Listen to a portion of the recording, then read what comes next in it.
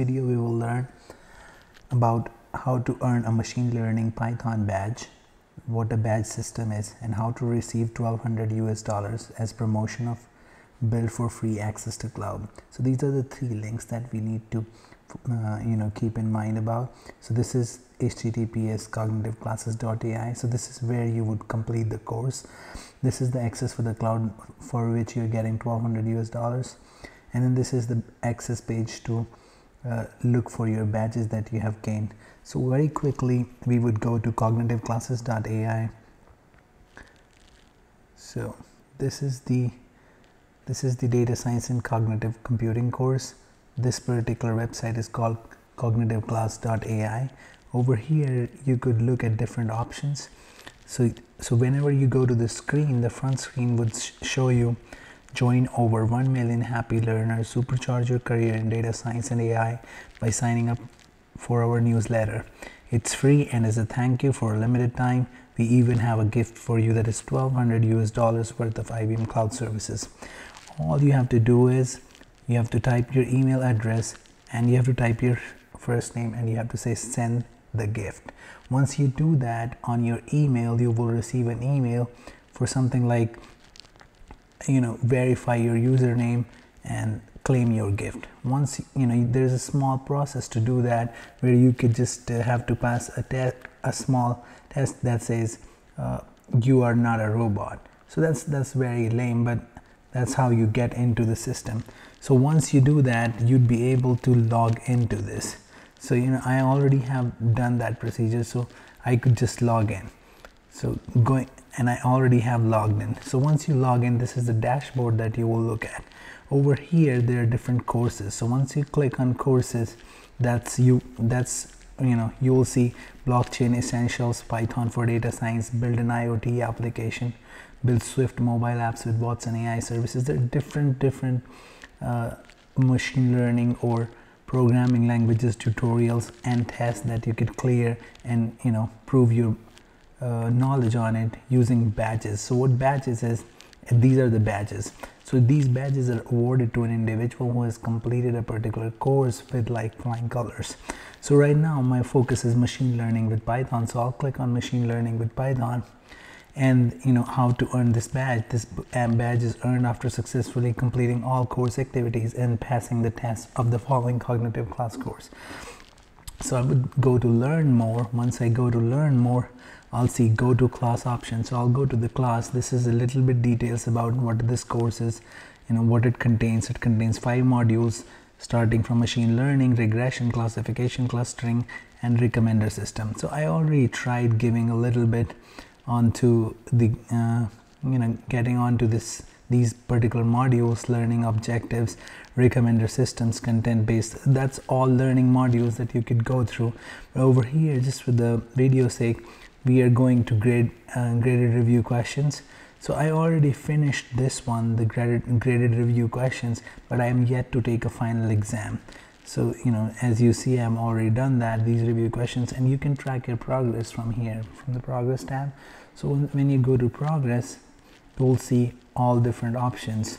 So there is this particular RQ, that is review your questionnaire, and then review questions 5, review questions 4. So in this one I achieved 100.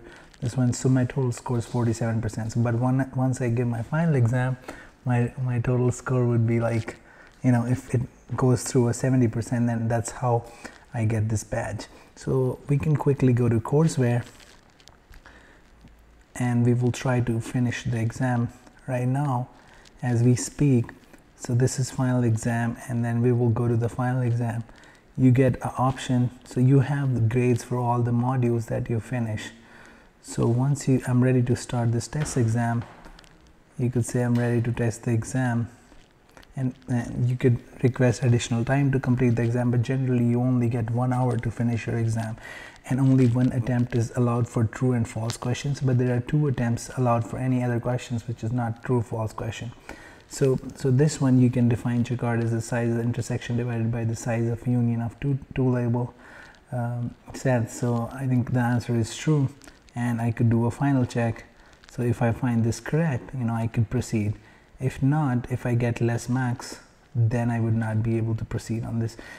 As you see, so yes, I mean, I would definitely be able to proceed, but then I would not clear exam if I get a wrong answer. So this is 59 minutes. It's a timed exam, as you could see, and you could definitely go on to this and put your answers when building a decision tree. Over here, this is a multiple choice question. So this, I know super learning works on label data. I'm not sure about this one, but I know unsupervised learning works on unlabeled data. So I get unlabeled data. Yeah, I am aware of that. And a high value KNN. So I'm not sure about that, but let's try it. So this is correct. And now I go to calculate a model's accuracy using the test set. You pass the test set to your model to predict the class labels and then compare the predicted values with actual values. This one is actually true, I think. So go to a final check. That's correct. And entropy, it is disorder. That's, everybody knows that.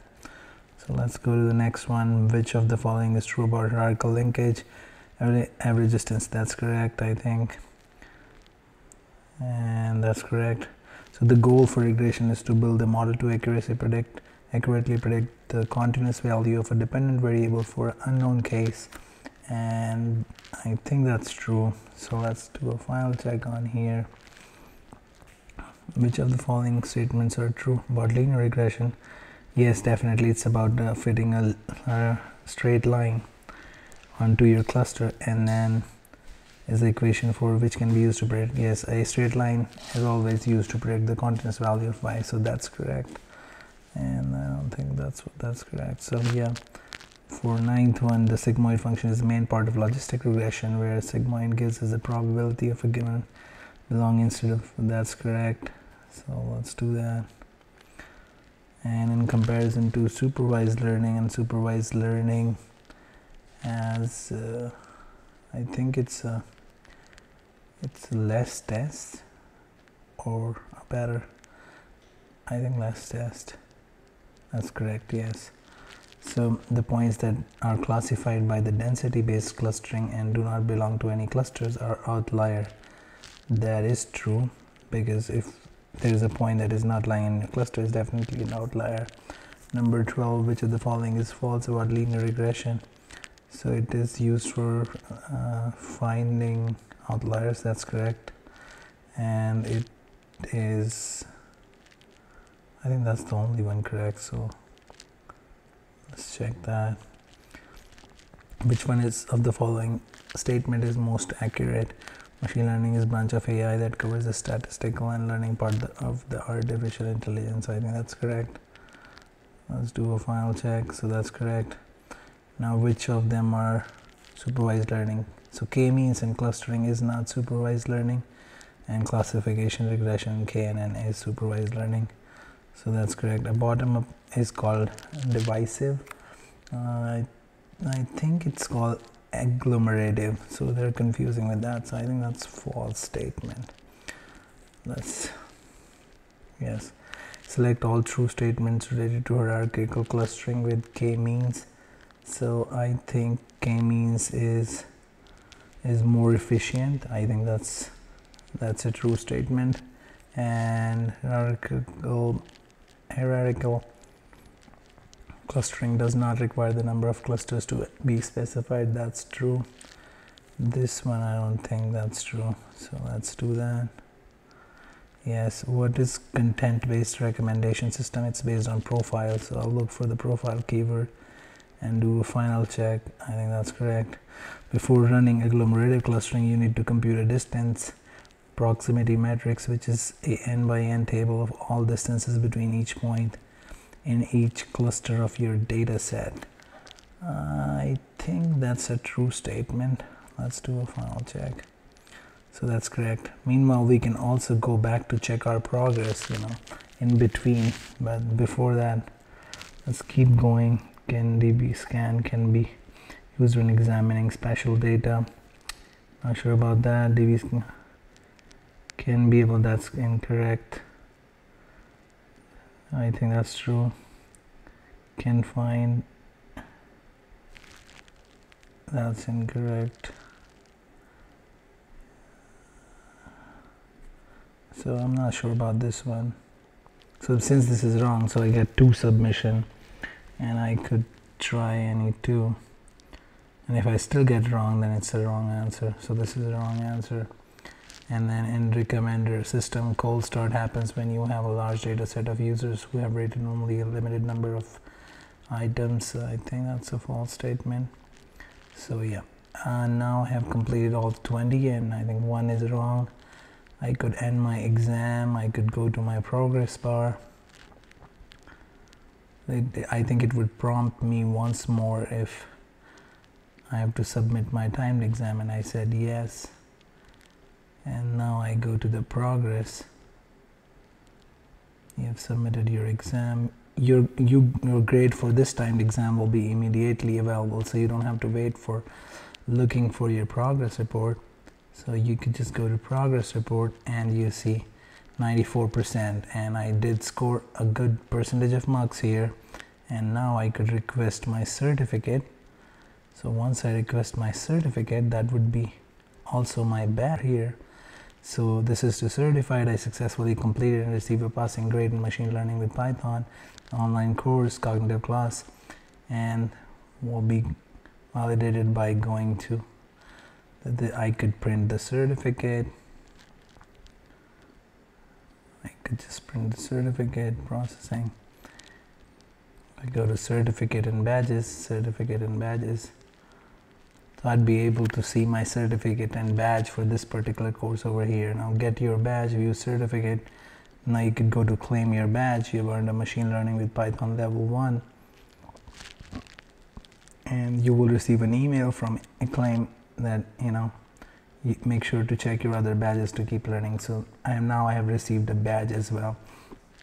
So this was the whole process of getting a badge inside cognitiveclasses.ai, machine learning with Python, and quickly I could do it. And then once you do that, you could go to Acclaim. Acclaim is basically a website where you have all your achieved certificate and badges. So you could create an account there. Once you have using your email, you could sign in, and then you'll be able to see. So you can sign in and you'll be able to see your badge over here. So that's how we looked at everything, and we are able to find out how to get certified onto a particular course and how to gain a badge. And now we can also find out about from our second link, go to cloud, and that's where we can build for free. Once you get those $1,200 in credit, that's where you can sign up with your email, first name, last name, and you'll be able to create cloud, create your account, and you'll be able to work on cloud. So over there you can develop apps, you can do AI analytics, and you can do much more than that, and you get all those information once you log in or once you just open the page. So thank you all, thank you so much for listening and tuning in.